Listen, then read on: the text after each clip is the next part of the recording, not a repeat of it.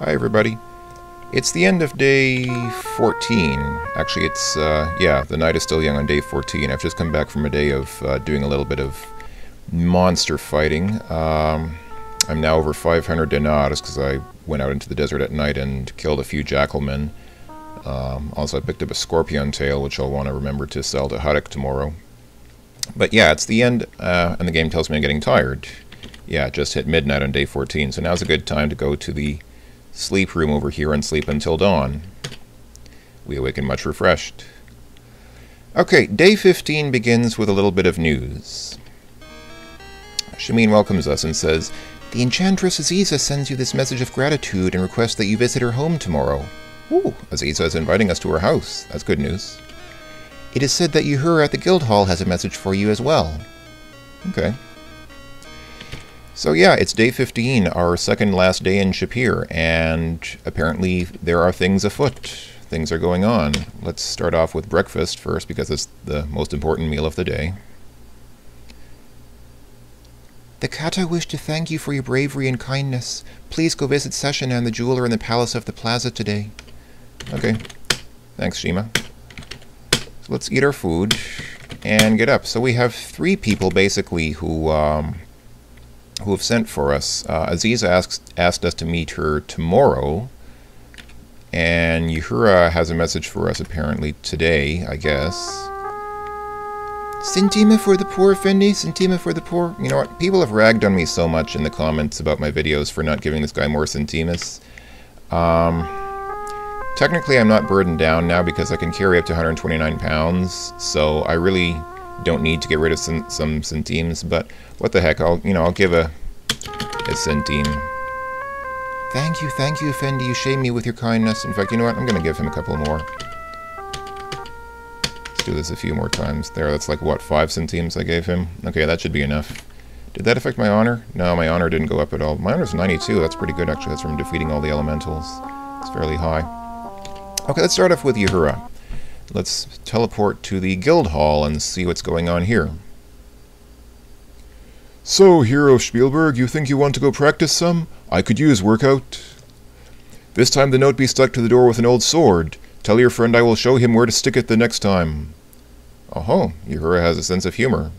A rarely manifested, but still distinct sense of humor. You read the crumpled paper with the nearly illegible scrawl and large torn spot. "At nightfall tonight, go to the door at the end of Saif Darb off Askari Darb. Obey or you'll regret it." Well, the threatening tone of the note should clue you in that not very nice things will happen tonight if you follow those instructions. And actually, I don't think anything happens to you if you ignore them. You can freely choose to ignore those directions and just not go to that meeting tonight, and I don't think anything will ever come of it, but oh well. Yeah. We'll go there just because it's something interesting to do, so I'll make sure to go to that place tonight. Let's see, also Sashanan, Shima's second cousin or whatever he is in the Palace Plaza, wants to meet us, so let's go to the Palace Plaza. "We are again in your debt. Your name will be told in the tales of the Kata as long as there are Kata to tell them. We Kata tried to think of some way to say how much we were grateful. Please accept this gift of a sapphire pin. May it do you good."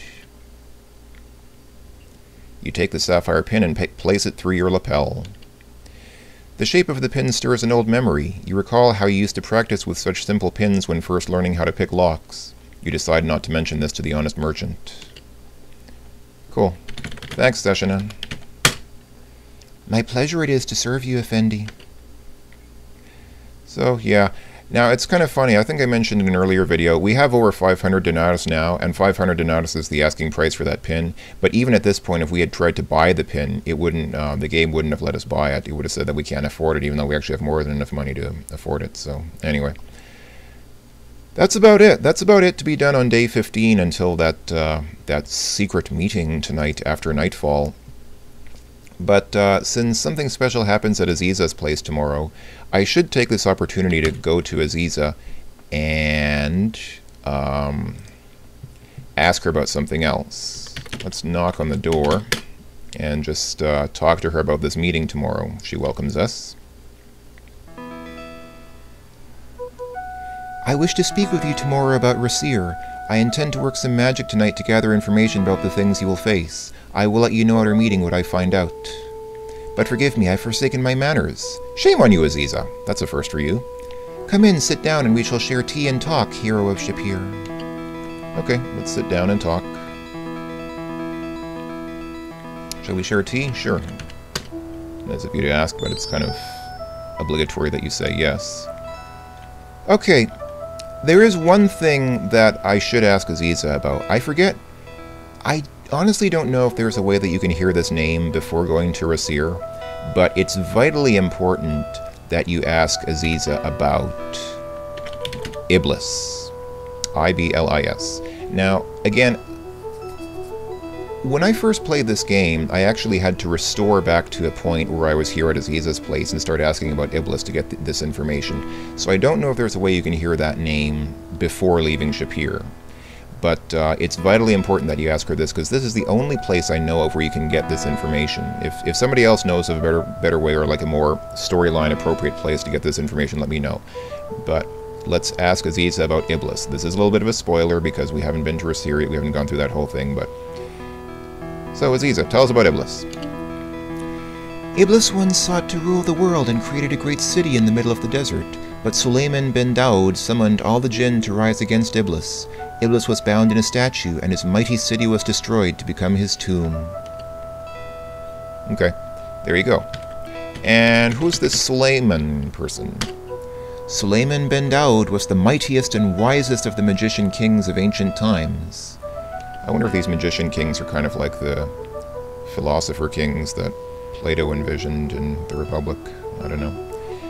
Anyway, that is key. Folks, remember this. Remember that name, Sulayman bin Daud, especially the first part, Sulayman. You'll need that. So, thanks for that vital little piece of information, Aziza. You're most welcome, and don't forget to say farewell instead of just standing up. Perhaps we shall share tea again sometime. Yes, we shall, tomorrow, for the last time. Okay, so I'm going to save my game. Learned of Sulayman. Even if it's potentially before we should have learned of Sulayman. You know what, I just realized I've never tried to really act up in Aziza's place or done anything mean to her, so now that I've just saved my game, let's, She welcomes us in, and she tells us the same thing, wanting to meet us tomorrow. Let's see, what happens if I try to walk back here? I'm gonna try to... I think she just kicks us out if you try to walk into her private chambers back here. It is not polite of you to go where you are not invited. If you wish to speak with me, then come sit down. Otherwise, you are free to leave. And if we try again? I will not tolerate such rudeness! The game tells us we are so exhausted, everything we do hurts. Better get some rest. I think that's because she just zapped us of all our stamina. She zaps us outside. I do not welcome those who are rude in my house. And the hero falls down because he's a...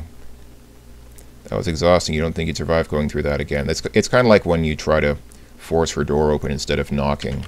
Yeah, see, she stripped us of all our stamina. Also, my honor went down a little bit because I was rude to Aziza. Let's see. If I knock, will she let me in again? There's no response. No, but I bet if I leave this way and go back, I think she'll let me in again. No? If I cast the open spell at the door. Yeah, I guess Aziza's taking it easy on us, but yeah, we died that time. Okay. Alright, I guess it's time to restore my game, but there's literally nothing else to do on day 15 until nightfall.